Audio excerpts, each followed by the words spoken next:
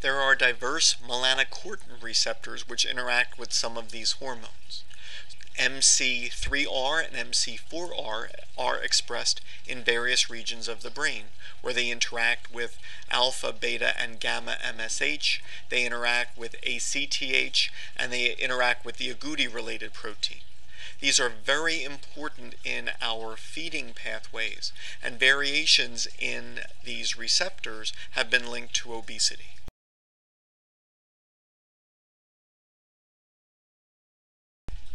The neuronal pathways of the brain can vary in the reward which is associated with eating. There are a number of signals involved in these reward pathways, including serotonin, which is involved in MSH secretion. Also the cannabinoids. Cannabinoids were first recognized as important when recognizing that substances in marijuana affected eating. And then also the opioid family, which is involved in reward as well.